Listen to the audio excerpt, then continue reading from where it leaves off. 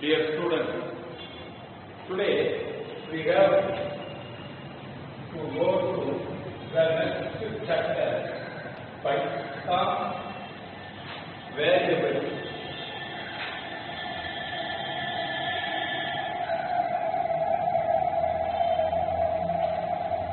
And operation.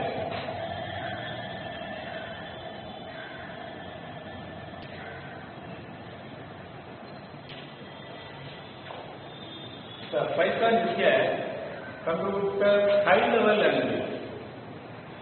Do you know the meaning of the high-level language? Just like Tamil, English, and Hindi, and other languages, it has also some grammar.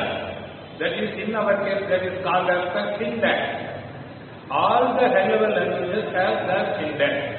That is called the grammar for that particular same language. It has the same language, the syntax, rules. Same way it has also, just like our Tamil, literal, எழுத்துக்கள் தமிழ் எழுத்துன்னு சொல்றோம். அதில் உயிரெழுத்து, மெய் எழுத்து, உயிர்மெய் எழுத்துலாம் சொல்லுவார். Same way it is also called the literal, operator, and so on. So many things. The computer language Python was created by the scientist Guido van Rossum.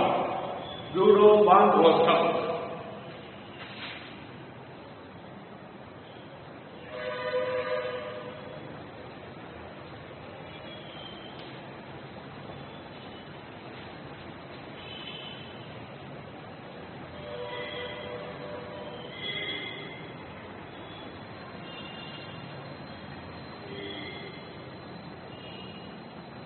In Netherlands.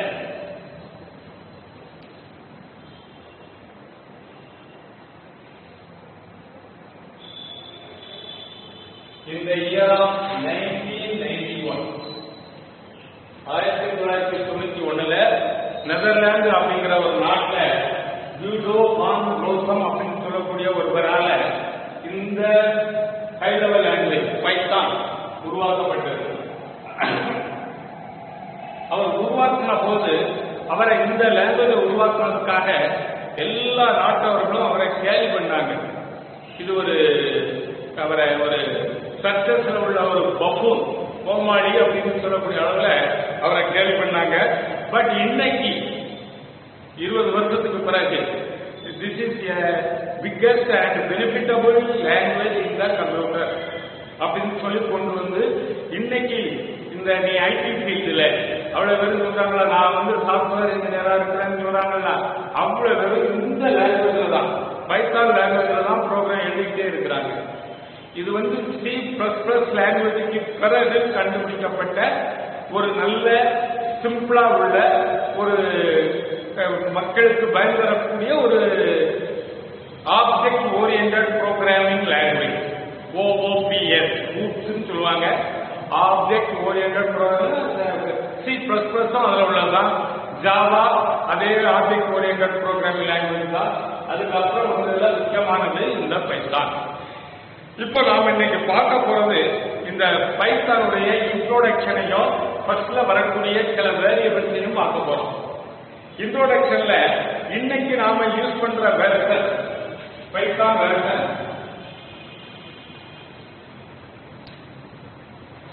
3.8.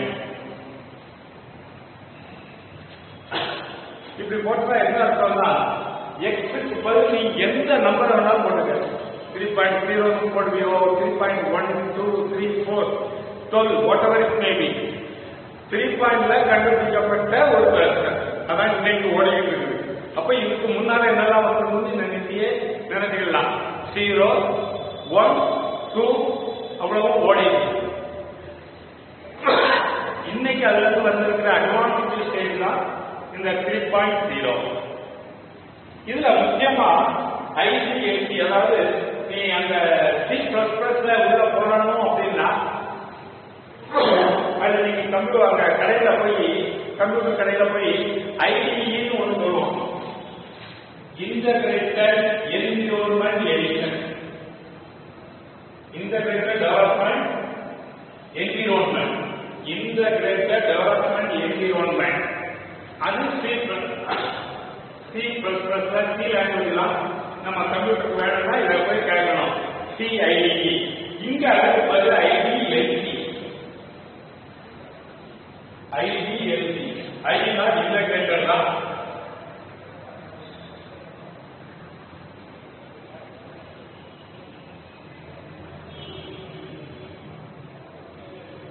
Bina development.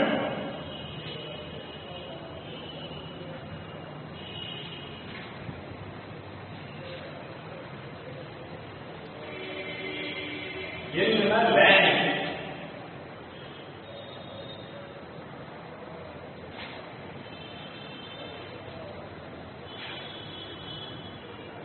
Environment.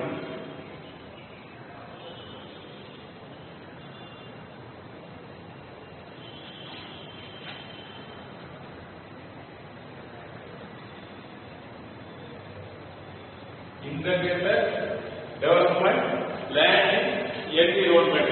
இதெல்லாம் ஷார்ட்டா IDLC சொல்றாங்க. நாம மற்ற language IDE சொன்னோம்ல, integrated development environment. அதே மாதிரி இந்த பைத்தன் language நம்ம கம்ப்யூட்டருக்கு வேணும் அப்படின்னு சொன்னா அதுக்காக இந்த பைத்தன் 3.x வெர்ஷன் உள்ள IDLC integrated development learning environment அதை கொண்டு வந்து நம்ம கம்ப்யூட்டர்ல இன்ஸ்டால் பண்ணிக்கணும். இப்போ இதுல சிஸ்டத்தை இன்ஸ்டால் பண்ணிட்ட அப்படின்னா நீ அதுக்கப்புறம் உள்ள போறது ஆல் ப்ரோக்ராம்ஸ் மூலமா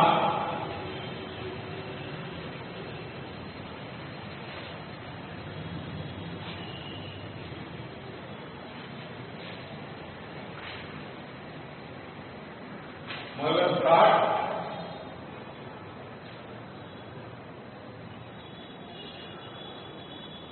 all program Python 3.x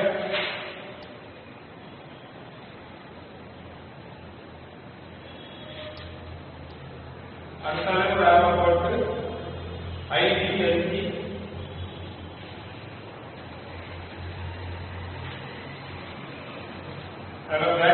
IDLC இருக்கா போடுறதுன்னு சொன்னா Python 3.x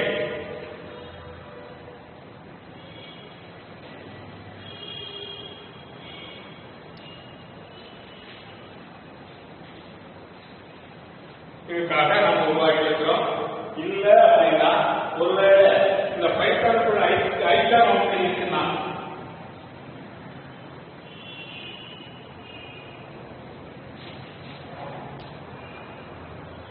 பைத்தானுக்குள்ள ஐட்டம் ஒரு சிஸ்டத்துல நீ டெஸ்க்டாப்ல வச்சிருந்தா அதையும் கூட நீ கிளிக் பண்ணி போகலாம். நீ C++ல நீ விண்டோஸ்ல ப்ரோக்ராம் எழுதும்போது அதனுடைய சிம்பிளை பார்த்தனா எல்லா இடத்துலையும் ஒரு கர்லி பிராக்கெட் ஓப்பன்ல இருக்கும். இங்க அதுக்கு பதிலா ஒரு கிரேட்டர் தேன் 3 தடவை போட்டு இந்த மாதிரி கிரேட்டர் தேன் இருக்கும். இது இருந்தாலே பைத்தான் ப்ரோக்ராம் ஸ்டார்ட் அப்படின்னு கரெக்டாக கொடுக்குறோம். இந்த பைத்தான் ப்ரோக்ராம ஸ்கிரிப்ட் மோடுன்னு சொல்றாங்க. Script mode programming.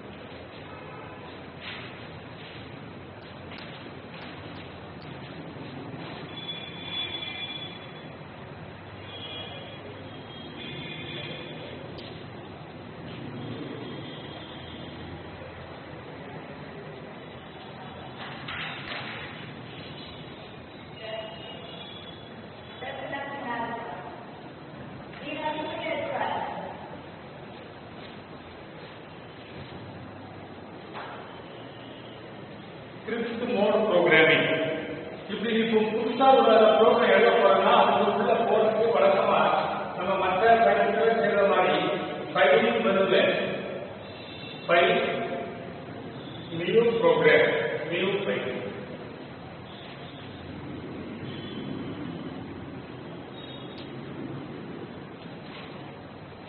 அல்லது வழக்கமா நம்ம பண்ற மாதிரி control plus N.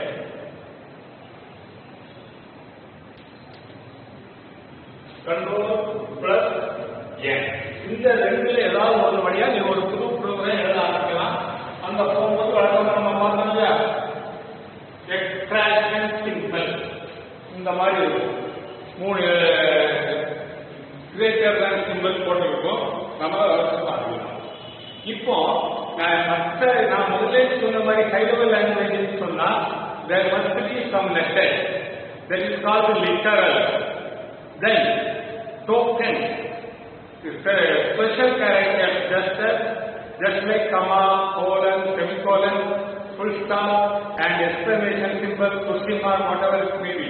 All these things are called special characters. All are used in this case.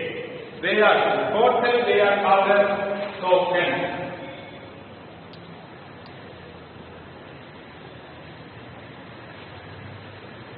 Token.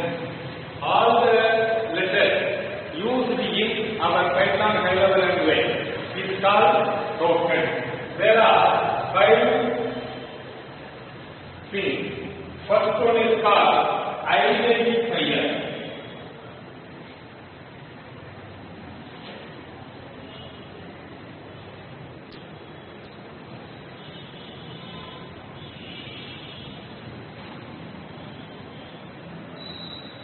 Second one, keyword.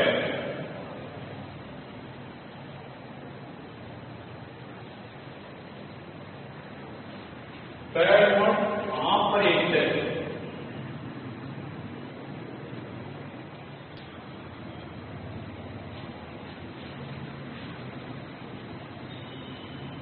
Fourth one, delimiter.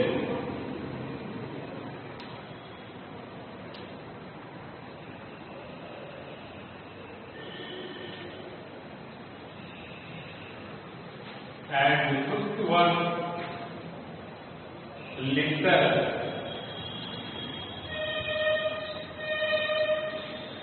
Now we have to study in this chapter all these things.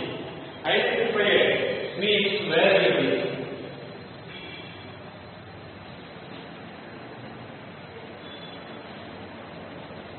Variable. What is it? In Tamil it is called as mari. Mari. அதாவது எது மாறிக்கிட்டே இருக்குதோ அதுக்கு பேர் தான் மாறி. For example, இப்போ நீ ஒரு கிளாஸ்ல கம்பெனி கிளாஸ்ல இருப்பேன். ஒரு பெஞ்சில் ஒரு இடத்துல ஒர்க் பண்ணிக்கிட்டு ஏதோ ஒரு இடத்துல உட்காந்துருக்கு. அந்த பேர் ஓவர் ஆன உடனே நீ என்ன செய்வ? அடுத்த வகுப்புக்கு சொந்த வகுப்பு போயிருவ. அதே மாதிரிதான். அல்லது இப்போ இன்னைக்கு ஒரு ட்ரெயின் சென்னைக்கு போகுது, நெல்லை எக்ஸ்பிரஸ் வச்சுப்பேன். எக்ஸாம்பிள், நீ டிக்கெட் ரிசர்வ் பண்ணிருக்க ஒரு 10 நாளைக்கு முன்னால உனக்கு ஒரு இடம் கொடுத்தாங்க, S2 17வது சீட்டு. அப்ப நீ இன்னைக்கு ஒரு வருஷத்தையும் கேட்க மாட்டேன். டிக்கெட் உன் கையில் இருக்கு. 26ஆம் தேதி டிராவல் பண்றதுக்கு உனக்கு நெல்லை எக்ஸ்பிரஸ்ல S2 போச்சு 17வது சீட்டை போய் நீ உட்காந்துக்கலாம். ஒருவேளை உங்க அப்பா அம்மா அக்கா அண்ணன் எல்லாருமா சேர்ந்து வரிசையா உட்காந்துருக்கீங்க. யாரும் வந்து உங்களை எந்த டிஸ்டர்பன்ஸும் பண்ண மாட்டாங்க. பிடி வந்தாருனாக்கி டிக்கெட்டை காட்டுல ஏதாவது ஒரு ஐடிக்கான காட்டுவாங்க. அவரை வரை டிக்கெட் வச்சுட்டு போயிட்டே இருப்பாரு. இப்போ நீ இந்த S2ல 17th சீட் உனக்கு அப்படின்னு சொன்னதுனால இன்னைக்கு இந்த நல்லது ஈவினிங் கிளம்புற அந்த நெல்லை எக்ஸ்பிரஸ் காலையில கொண்டு வந்து சென்னையில இறங்கணும். எக்மோர்ல இறக்கி வச்சுட்டு திரும்ப கிளம்பி அதனுடைய கோடவுனுக்கு வந்து அங்க ஒர்க் ஷாப்ல கொண்டு வந்து விட்டு எல்லா வண்டியையும் நல்லா கிளீன் பண்ணி தண்ணிலாம் அடிச்சு அதே ட்ரெயின் இன்னைக்கு ஈவினிங் அங்க இருந்து கிளம்பும் திரும்பவும் நெல்லை. அதுக்கும் அதே பேர் தான் நெல்லை எக்ஸ்பிரஸ். நம்பர் மட்டும் ஒரு சின்ன வித்தியாசம், ஒரு நம்பர் 5 டிஜிட்ல ஒரு நம்பர் மட்டும் கூடி இருக்கு. இப்போ நீ போய் நீங்க பாருங்க சார், நான் தான் டிக்கெட் எடுத்திருக்கேன், எனக்கு தான் எவ்வளோ 70 சீட்டுன்னு சொல்ல முடியுமா? முடியாது. Because it is a identifier, it is an identifier. Because for one journey it is confirmed to you. ஒரு டிராவலுக்கு நீ உனக்கு அவரை டிக்கெட்டை புக் பண்ணி கொடுத்துட்டாங்க. அடுத்த டிராவலுக்கு உனக்கு சொந்தமானதா அல்ல அந்த சீட். இன்னொரு ஆள் போய் அதை உட்காந்து டிக்கெட் ரிசர்வ் பண்ணா அங்க இருந்து வாழ்க்கை நான் சென்னைக்கு நல்ல வாழ்க்கை டிக்கெட் எடுத்திருக்கேன் அப்படின்னு சொல்லி உட்காந்துருக்கோம். அப்ப அது உனக்கு சொந்தம் அல்ல, நீ உரிமை கொண்டாட முடியாது. நீ எப்போ உரிமை கொண்டாடின? நேரத்தை நீ ஈவினிங் இருந்து சென்னை போறதுக்கு உரிமை கொண்டாடு. இதே மாதிரி இதுக்குத்தான் வேற வேரியபிள். இன்னொரு அந்த வேரியபிளுக்கு மெமரி லொகேஷன்.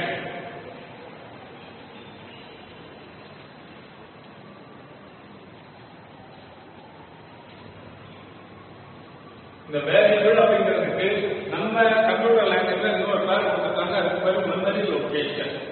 என்ன செய்யும்? இப்போ இந்த ப்ரோக்ராமை பொறுத்தளவுல, பைத்தான் ப்ரோக்ராமை பொறுத்தளவுல நாம ஒரு சில இடங்கள்ல வேரியபிள் யூஸ் பண்ணுவோம். A B C D E F. இப்ப நீ உதாரணமா அவனுக்கு மேத்ஸ்ல படிச்சு குவாட்ராட்டிக் ஈக்குவேஷன் சொல்லி அங்க ABC அப்படின்ட்டு 3 கோஎஃபிஷியன்ட் படிச்சிருப்ப. அதை வச்சுட்டு find the value of the X சொல்லி ஒரு ஈக்குவேஷன் கொடுத்திருப்பாங்க. நீ அதை எக்ஸுக்கு அந்த coefficient of X square is equal to a and coefficient of x is equal to b and finally the constant is c னு போட்டு x ஓட வேல்யூ கண்டுபிடிக்கிறதுக்கு -b plus or minus square root of x square minus 4ac by 2a ன்னு ஒரு ஃபார்முலாவை போட்டு நீ அதை வந்து கண்டுபிடிச்சிருப்ப. இதுல நீ யூஸ் பண்ண அந்த 3 a b c they are called as variables. இப்போ ஒரு பையனை பொறுத்தளவுல a க்கு வேல்யூ 1, b க்கு 2, c 3 ன்னு சொல்லி சொன்னா timing the value of a b and c are created. That is the value of 1, 2, 3 are located in the address of a b c. That is called memory location. That is for just one execution of the program. ஒரு நேரம் அந்த program செயல்படுறதுக்காக நாம உருவாக்கி வச்சதுதான் அந்த value 1, 2, 3 அப்படிங்கிறது ஏபிசிக்கு பதில். அதனால identifier அல்லது வேரியபிள் அப்படின்னு சொன்னா நாம உள்ள நம்ம கொடுக்குற definition memory location. Memory location எவ்வளவு நேரம் இருக்கு? நான் கொஞ்ச ஒரு ட்ரெயின் டிக்கெட் ரிசர்வ் பண்ணா ஒரு ஜேர்னி தான் உனக்கு டிக்கெட் ரிசர்வ், அடுத்த ஜேர்னிக்கு உனக்கு அது ரிசர்வேஷன் அல்ல. அதே மாதிரி இங்க ஒரு வரி எக்ஸிக்யூட் பண்றதுக்கு செயல்படுத்துறதுக்காக நாம வேரியபிளுக்கு கான்ஸ்டன்டா அசைன் பண்றோம். அந்த அசைன்மெண்ட் தான் மெமரி லொகேஷன்ல கொண்டு உள்ள லொகேட் பண்ணி வைக்கிறோம். அதுக்கு தான் பேர் variable. Then keyword means that has the special meaning to that Python language. Python language skill அப்படின்னு சொல்லி ஒரு சிறப்பு பயன்பாடு இருக்கு, சிறப்பு அர்த்தம் இருக்கு. அந்த வார்த்தையை வச்சுக்காம keyword. அதுக்கு அடுத்து ஆப்பரேட்டர். ஆப்பரேட்டர்னா நம்ம மேத்ஸ்ல நீ படிச்சிருப்ப. Plus, minus, addition, subtraction, multiplication, division, இதெல்லாம் அரித்மெட்டிக்கல் ஆப்பரேட்டர். இது கூடவே இன்னும் சில ஆப்பரேட்டர் படிச்சிருக்க. Equal to, less than, greater than, less than or equal to, greater than or equal to, இதுக்கெல்லாம் பேரு ரிலேஷனல் ஆப்பரேட்டர். That means ஒரு ஈக்குவேஷன் எடுத்துக்கிட்டா லெஃப்ட் ஹேண்ட் சைட்லையும் ரைட் ஹேண்ட் சைட்லையும் இருக்கக்கூடிய ஈக்குவேஷன்ஸ அல்லது வேல்யூஸ அல்லது வேரியபிள்ஸ நாம ஏதோ ஒரு விதத்துல ரிலேட் பண்றோம். இப்போ உதாரணமா a is greater than b அப்படின்னு சொல்றோம்னா ஏங்கிறது ஒரு வேரியபிள், பிங்கிறது ஒரு வேரியபிள். இந்த ரெண்டு வேரியபிளையும் ஈக்குவல் சிம்பலை வச்சு ரிலேட் பண்றோம். இப்ப நாம ஈக்குவேஷன் சொன்னேன் a is equal to b ன்னு சொன்னேன். நான் இப்ப இந்த ரெண்டு வேரியபிளுக்கும் கான்ஸ்டன்ட் சொல்றேன். a is equal to 5, b is equal to 6 ன்னு சொல்றேன். அப்ப நான் முதல்ல சொன்ன ஸ்டேட்மெண்ட் சரியா தப்பா? தப்பு. அப்ப அந்த ஈக்குவேஷனுக்கு சொல்யூஷன் ரிசல்ட் ராங். அதே மாதிரிதான் ரிலேஷனல் எக்ஸ்பிரஷன் நாம எங்க பயன்படுத்தினாலும் அதுக்கு நமக்கு வரக்கூடிய result SRO are true or false. ஆனா மேத்தமெட்டிக்கல் ஆபரேஷன் யூஸ் பண்ணா அப்படி இல்லை. அது ஒவ்வொன்றுக்கும் ஒவ்வொரு வேல்யூ நமக்கு கிடைக்கும். அதுதான் இவர் சொல்லியிருக்கிறார். இது போக லாஜிக்கல் ஆபரேட்டர் இருக்கு. நீ போன வருஷம் 2வது பாடத்துல நம்பர் ஸ்டேட்மெண்ட் பார்த்தோம். 4வது பாடத்துல லாஜிக்கல் ஆபரேட்டரே இருக்கு. அந்த ஆபரேட்டர் ஆர் நாட். இந்த ஆபரேட்டர் ஆண்ட் நாம பெருக்கலுக்காக நம்ம பயன்படுத்துவது ஆண்ட். ஆர்னு போட்டா பிளஸ் அடிஷனுக்காக நம்ம பயன்படுத்தணும். நாட்னு போட்டா நெகட்டிவ். அதெல்லாம் லாஜிக்கல் ஆபரேட்டர் இங்க வருது. Keyword operator. Then delimited. Delimited means each and every line must be terminated by the full stop. இதை நீ இங்கிலீஷ்ல கிராமர்ல படிச்சிருப்ப. அதே மாதிரி இங்க நம்ம லாங்குவேஜ் பெட்டர் லாங்குவேஜ் பொறுத்த வரைக்கும் each and every line must be terminated with some symbol that is called delimited. And finally literal எழுத்துக்கள் எப்படி எழுதணும் அப்படின்னு சொல்றது. Now let us complete with this and see in another class. Thank you.